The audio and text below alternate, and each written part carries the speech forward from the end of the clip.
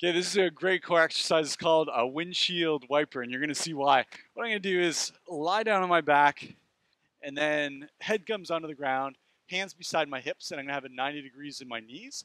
And all I'm going to do is really press weight into my hands, and I'm going to drop those knees over to one side without letting my opposite shoulder come up off the ground. So I really want to plant right now my right shoulder on the ground, and I'm dropping those knees as my knees stay together towards my left side. Then I come back up to center, and I'm going to rotate over to the other side. Knees stay together, keeping my left shoulder on the ground as my knees go to the right, and then come on back up. So that's one version.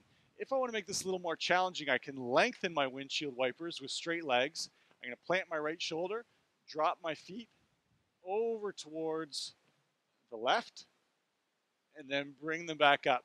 And you're going to notice a ton of work going on your core as you keep this opposite shoulder planted towards the ground, and then feet back up to center. And that's called a windshield wiper.